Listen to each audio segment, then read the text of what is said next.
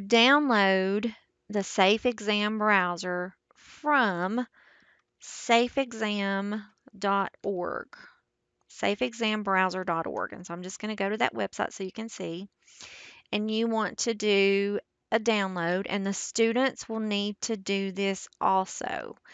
And they'll need to decide which kind of computer they're looking at, the Windows, or if they're looking at a Mac. So I'm going to download the one for Windows. It says my download will start shortly. So you're just going to follow the directions as you would for any download. So I'm going to select Run. I'm going to let it do its thing.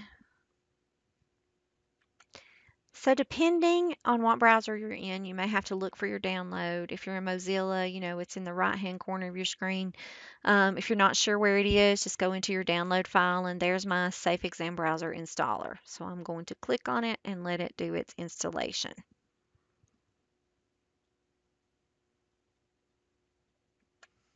Once it finishes, you're going to need to, and the student will need to accept the terms of the licensing agreement and let it finish its installation. And you may have to search for it if you don't know where things go on your computer. On a Windows, you could go under All Programs and then go, you're looking for the configuration tool. So I'm going down to this folder because I'm sure that it has multiple items in it. And I'm going to click on the configuration tool first.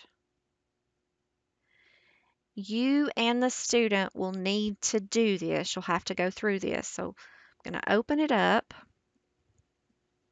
And in the start URL, this is where you'll need to tell it that we're going to our website that has our Moodle rooms on it. And this is at the address that both you and the student would need to type in there. https://cccti.mrooms.net. And you want to uncheck the box that says ignore the exit keys. And then you want to save the settings. And you want to exit. Now, this is everything that you need in order to run that. So I'm going to go back to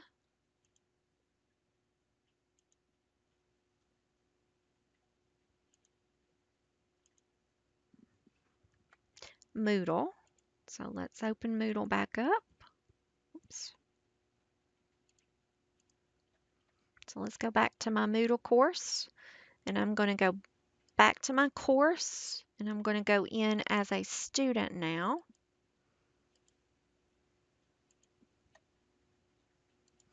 And I'm going to go down to that quiz. I'm going to click on it. And it is going to, it says here that it's configured so that students can only attempt it in the Safe Exam browser. So if you just go back into Moodle where you were before, you're not in the actual browser. So let me log out so you can see what it looks like from there. Go back to my normal role. I'm going to log out. And I'm actually going to open the Safe Assign browser. To use the Safe Assign browser or Safe Exam browser, you will go to your browser, just like we talked about a minute ago. So I'm going to go up to the browser. Let's find it. Here it is. Once the browser is open, the student will take the quiz normally. They will not be able to copy and paste. They will not be able to print screen. They will not be able to open a new tab. They will only have access to the quiz, and then they will be able to submit their quiz, and at that point, they will be able to log out or X out of the screen.